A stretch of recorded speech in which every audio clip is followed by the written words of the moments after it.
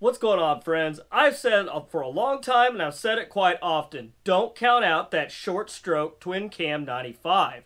A 95-inch kit is one of the best things you can do for your twin cam 88. Now, you pair this with the right aftermarket camshaft, you're looking at horsepower at nearly 100 and well over 100 foot-pounds of torque. Now, a twin cam 88 with a cam swap alone, they do pretty well, but it's really nothing that's really going to blow the roof off and set the world on fire. But it is a major upgrade over the stock 60 to 67 horsepower and roughly the 70 to 80 foot-pounds of torque you're going to see, depending on whose dyno it's on. Now, in a twin cam 88, doing a cam swap only with a wood TW6, we're looking at roughly 82 horsepower and about 90 foot-pounds of torque.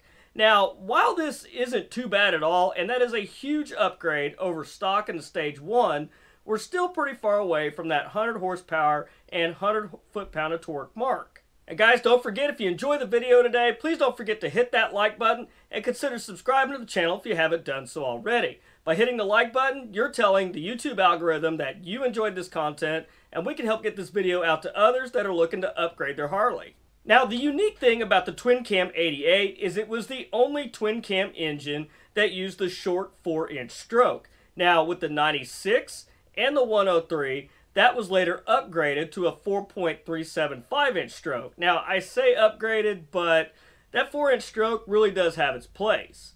Now, the 4-inch stroke is what makes upgrading an 88 to a 95 one of the most cost-effective and beneficial upgrades that you can actually do to the motor.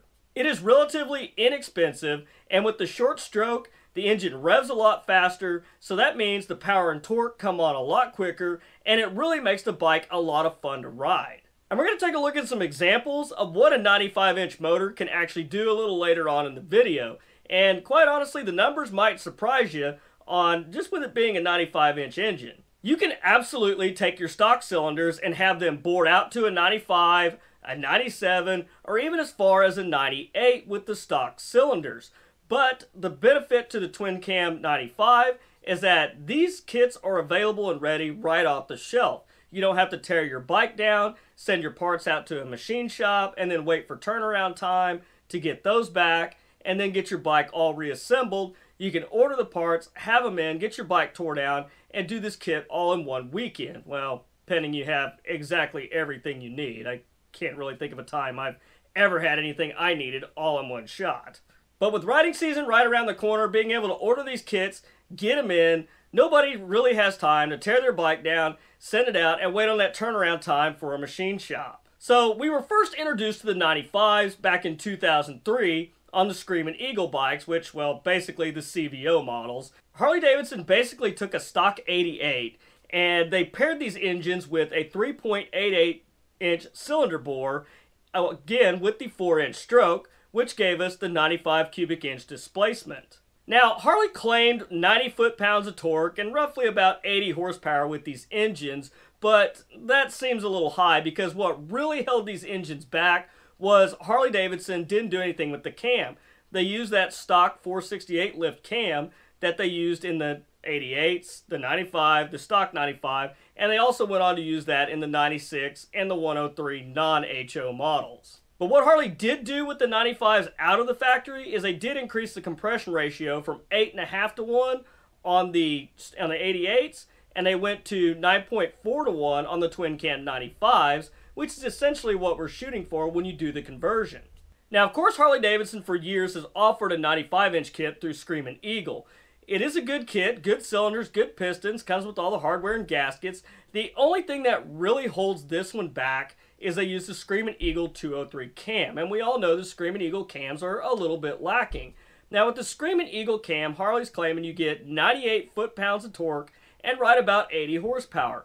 Now, the Screamin' Eagle 203 cam, that is doing its job. That is a good mid-range, high-torque cam. So 98 foot-pounds of torque, that looks good. But what we're lacking is the horsepower. The horsepower is only roughly about 80 horse. Now, for $1,000, that's pretty steep when we know that we could go out and get a aftermarket cam like the Wood TW6, which we saw earlier, which makes about 92 foot-pounds of torque and roughly about 80 horsepower. So we're sacrificing a little bit of torque there, but only at a fraction of the cost. We're talking about $350 to $500 versus $1,000 to $1,500 to completely do the whole big bore conversion with the Screaming Eagle. So if you did want to get Screaming Eagle cylinders and Screaming Eagle's pistons, you can put this kit together yourself and pair it with your favorite aftermarket cam.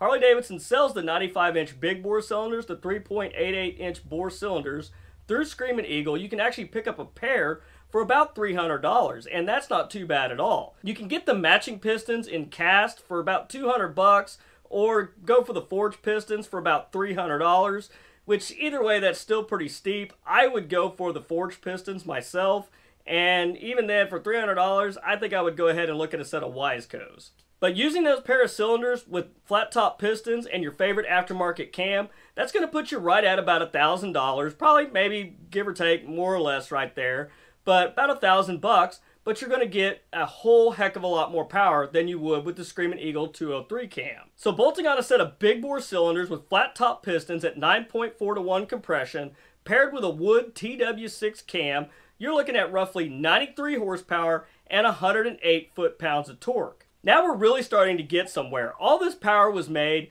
with stock heads, slip-on exhaust, on a carbureted bike with a jet kit. Now if we take the same setup with the wood TW6 cam and throw in a set of mildly prepped heads, we're looking at 104 horsepower and 116 foot-pounds of torque. So just with the addition of some mildly prepped heads, we got an additional 10 horsepower and an additional 8 foot-pounds of torque. That's not bad at all. Now, if you really want to take your 95-inch kit to the max, Zippers has got you covered with absolutely everything you're going to need in their 95-inch muscle kit. Now, these are quite a bit more expensive at about $3,100, but you got to keep in mind, you get a whole lot of stuff with these, including if you have an EFI bike, they're going to give you a Thundermax tuner, or if you have a carbureted bike, you have a choice of a S&S carburetor or a Mikuni carburetor. Now these kits really bump the horsepower and torque very, very nicely. We're looking at about 110 horsepower and about 112 foot-pounds of torque. Probably not likely what you're expecting to see out of a twin cam engine with less than 100 cubic inches. So guys, we've all heard it, there's no replacement for displacement, but as you can see, you really don't want to count out a twin cam 88 that's been converted to a 95. Now the 95 really has its place because on the twin cam 88, to get any more than a 95, you can bore out to a 98, or S&S does have a 100-inch kit that works with your stock crank, so basically the whole displacement increase is going to come from bore alone. So guys, as you can see, the twin cam 95 can really make some power, and as I mentioned with that really short stroke, this thing's going to spin up really quick, so you're going to be into that torque and horsepower in no time. The 95 is not a lazy motor. You get some of these big, long stroke, big bore engines, and their power is a little bit lazy and comes on a little slower. So with the 95, it is a little bit different ride, but it's a lot of fun. Now the 95 is very cost effective because it's available right off the shelf, and as I mentioned, you can bore the stock cylinders out, or even S&S has a 100-inch bolt-on kit. That's a great kit, but it's about $1,100, and even then you're still going to have to add the cost of a cam into that, and maybe some head work if you choose to do so. But with the 95, you're able to get into this with the cam for under $1,000 and get a little bit of mild head work done, and you're looking at horsepower and torque at 100 or above. Torque's definitely going to be over 100. Horsepower, probably going to hover around that 100 mark, but just depends if you decide to go with springs or get some head work done. Because if you go with springs, get some head work done, you can get a more aggressive cam, and that'll put you well over 100, and that'll push your torque even higher, up to about 120. So guys, I really wanted to make a case for the 95, because anybody that talks to me about an 88 or they have a 95, I always tell them, don't count those things out. They can really make some impressive horsepower and torque. They can really run with just about anything, and the best part about it is, they make all that horsepower and torque, and they do it very reliably. But anyhow, guys, I hope that helped you out, gave you a little insight into a 95. They're really not that bad, and just because it's a smaller displacement, don't overlook it. But anyhow, guys, that's all I've got for you this week. If you enjoyed the video, please don't forget to hit that like button, and consider subscribing to the channel if you haven't done so already. But until next week, you guys stay safe on the streets, ride smart, dodge the cars, and I'll catch you guys back here next week with a brand new video. Thanks for watching.